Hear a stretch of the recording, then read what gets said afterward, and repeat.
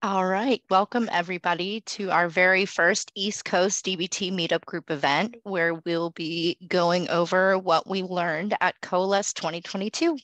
So just a few of the highlights. You can see some of the things that we're going to talk about here that we learned. So one of the best things I think is our team works remotely. So being able to see everyone in person and getting back to those in-person events was a major highlight for our team personally. What do you think, Mike? Yeah, I completely agree. I think there's just an additional level of energy at the conference from in person. I mean, there's natural energy when it comes to DBT as a whole, just with excitement behind the product and the mission.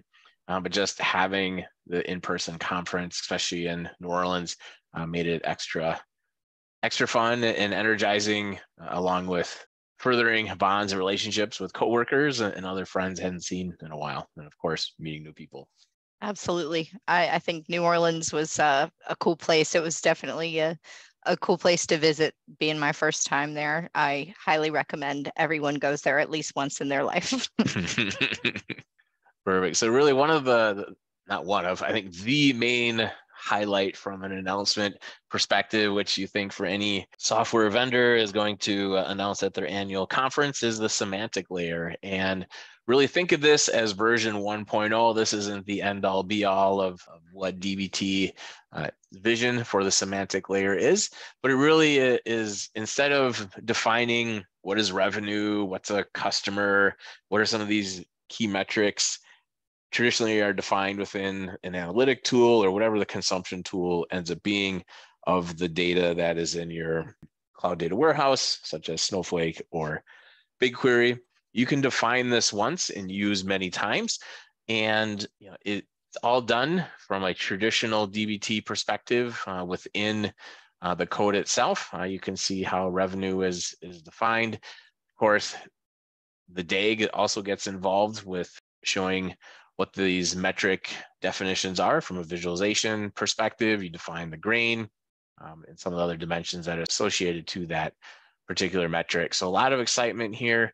There are some nuances to it. So we did talk about the visualization, how you see the DAG today, traditionally of the dependencies, just that lineage. Well, you have a similar DAG view of the semantic layer as well, where things are highlighted in pink and more easily call out and define what these look like. So you think of your analytic tool would just be pulling in and referencing revenue or pulling in expenses. And you could have multiple analytic tools. For a lot of organizations trying to have consistency and standards as well, that's a good going in position. It's really hard to enforce and control over time. So this is one of those ways to really drive that consistency into your data layer instead of the analytic layer. So some of those nuances referring to is that right now, this semantic layer is in public preview within DBT Cloud, only within North America. Now, once this public preview ends, which I'm not sure, is that a Q1 or Q2 of next year, semantic layer will be an additional license subscription fee available only in the team and enterprise plans of DBT. And if you log in today, your traditional cloud access to DBT, you can see the semantic layer and no indication as to what will the cost be for the semantic layer, or if that cost will be immediately within team and enterprise plans once public preview ends and this becomes GA or generally available. So another big release or announcement was the change of dbt Cloud's IDE. There's now a comparison capability that you're able to see between models. All right, what's changed? And so that way you can quickly see, especially if you have multiple developers, and a lot of times developers, we end up working on things that you aren't the sole person that's working on that particular model. Now you're able to more easily call out those deltas and those differences. So nice, handy feature versus trying to go back into GitHub and figure out, well, what's really changed? What's the delta? You can now do that through the visualization. You can just see, if you've been into DBT lately here, you'll just see the new look and feel. This is the look and feel.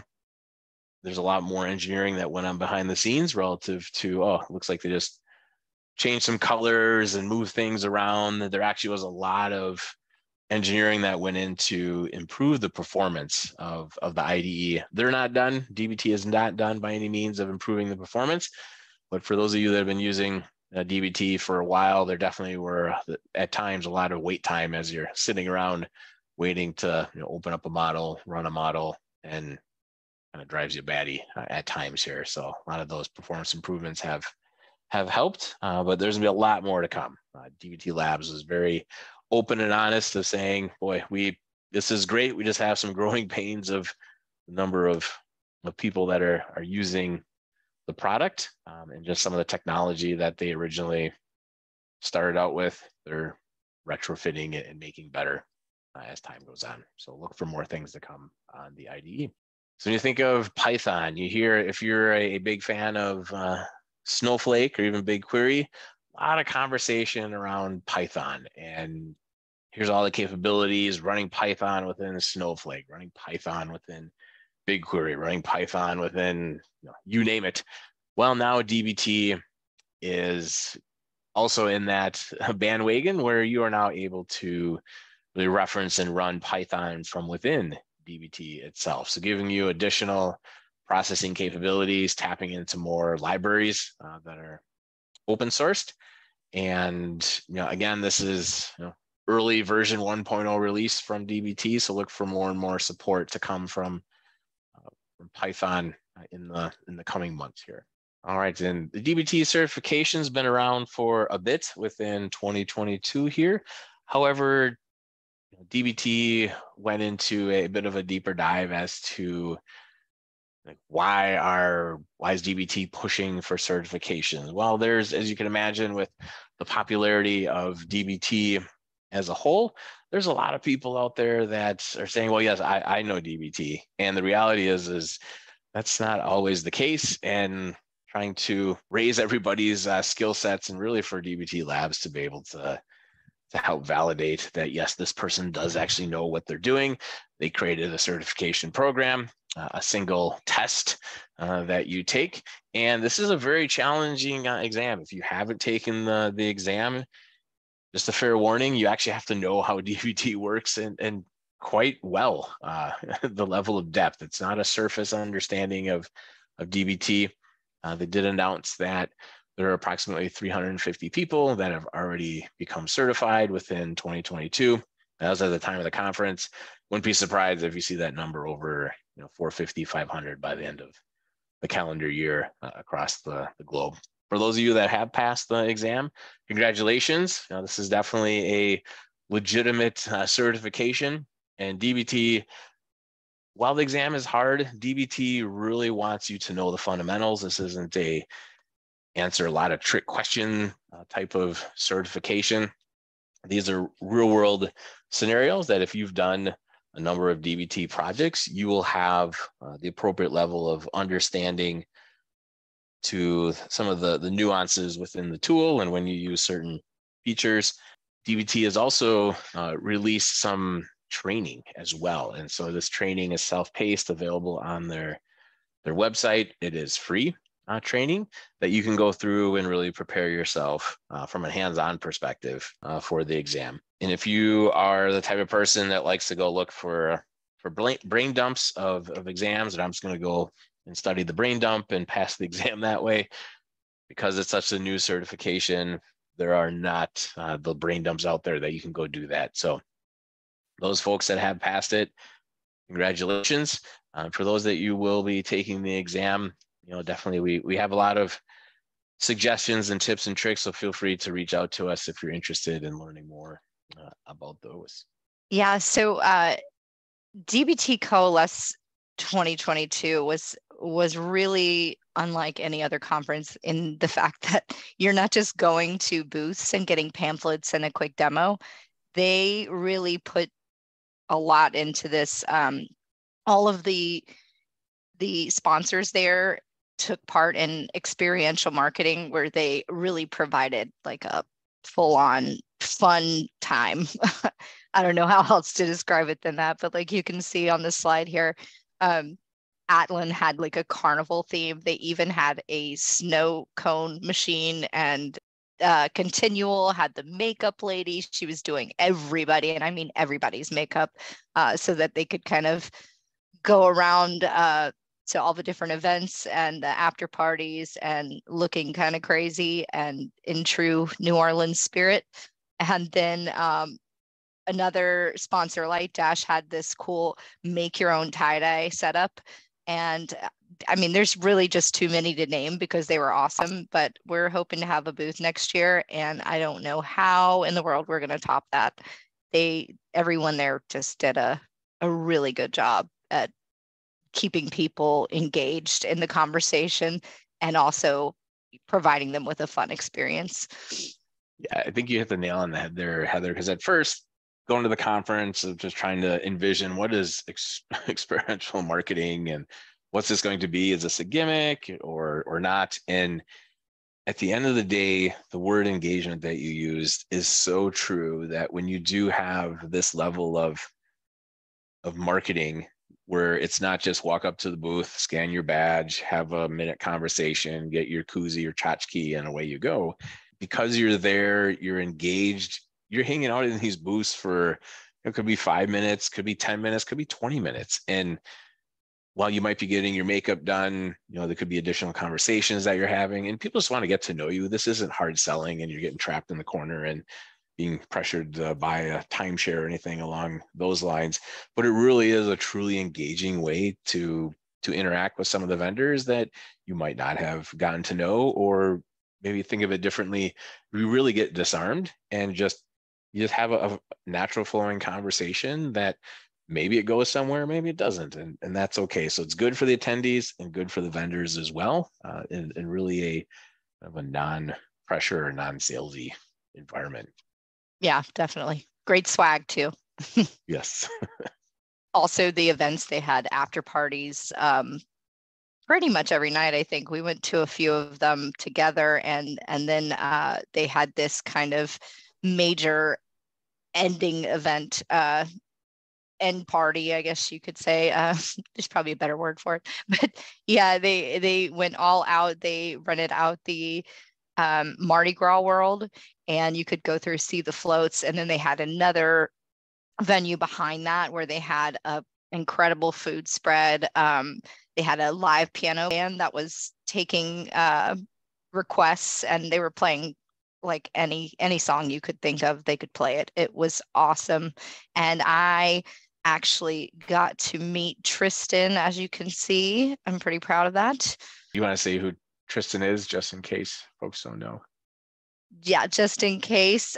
He is the founder of DBT and Fishtown Analytics, which became DBT. Mike probably could give a little bit of a better background there. It's a little before my day-to-days.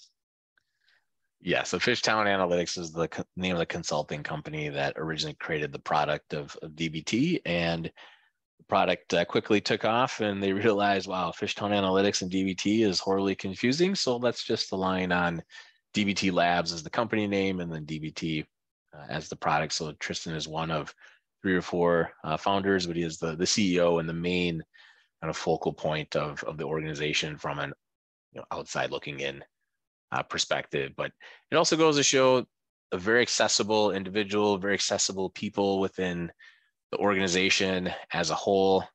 The number of attendees was around 5,000 at the particular conference, and for other vendors that are in the tens of thousands or even over 100,000, you're not going to get an opportunity to even probably see the CEO, or you would be from afar and they'd have their circle of handlers that wouldn't let you get to him. But Heather was able to easily walk up to Tristan, super approachable individual, and was more than happy to get a picture and spend some time talking. He had no shortage of people that were looking for his time, but everyone was very respectful to just keep it short and very nice. So yeah, we saw him around at all the events. He was really approachable. Well, when he wasn't talking to a bunch of people, he was approachable, but he was easy to talk to, nice guy, and you can't usually do that kind of thing. Just walk up to a CEO of a growing company like DBT and do that. So that was pretty awesome. Oh, another cool thing at the farewell party, I guess is a better word for it.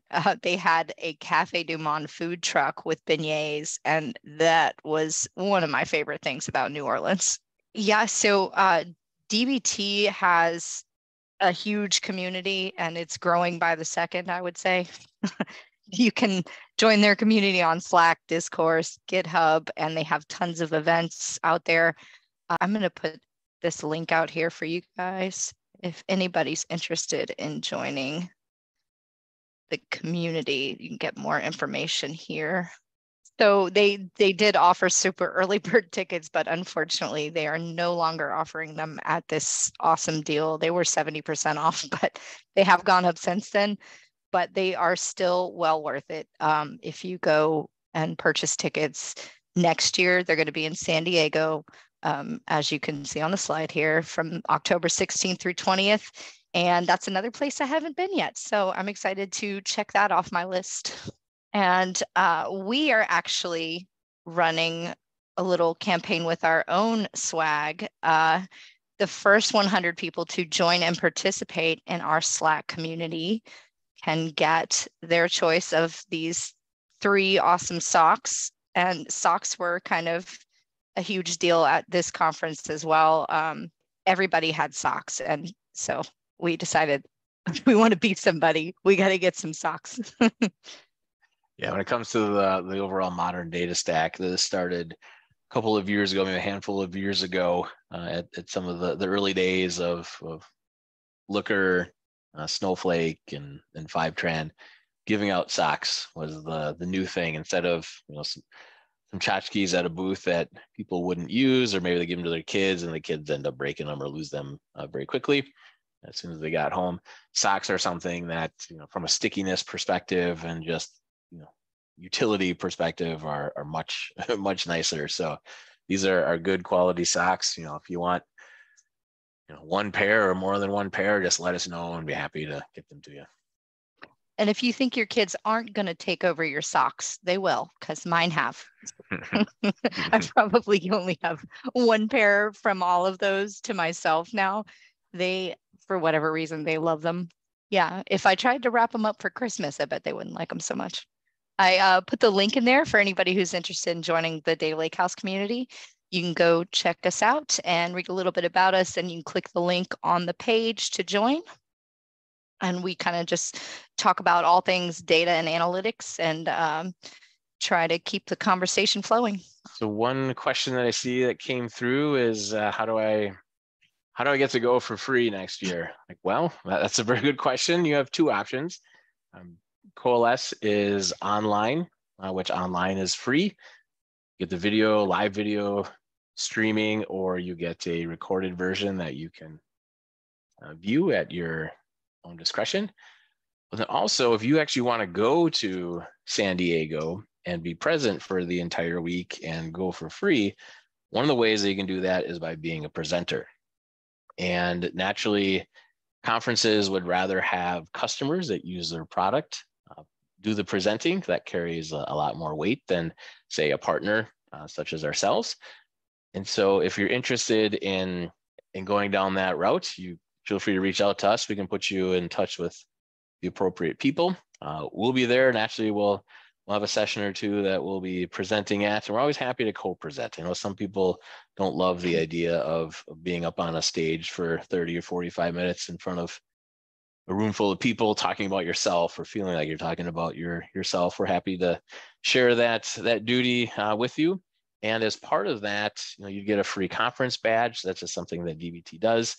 And there's other ways to help offset to reduce your spend while we're there, and happy to talk with you about what that could look like or what that might mean to do that. So if you're willing to get creative, DBT, and we are also willing to get creative to make it as cheap or as close to free as possible. We've got some more upcoming events.